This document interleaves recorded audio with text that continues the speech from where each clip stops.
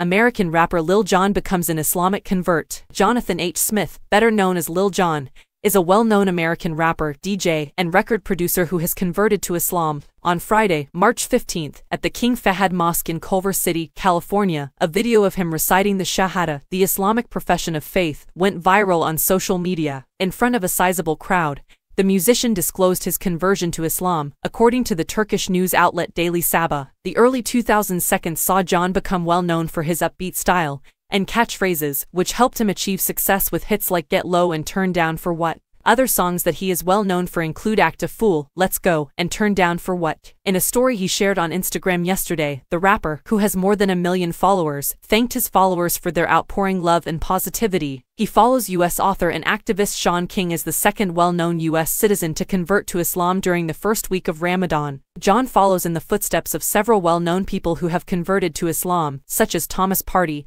Andrew Tate, Kevin Lee, Gervonta Davis, and Clarence Seedorf.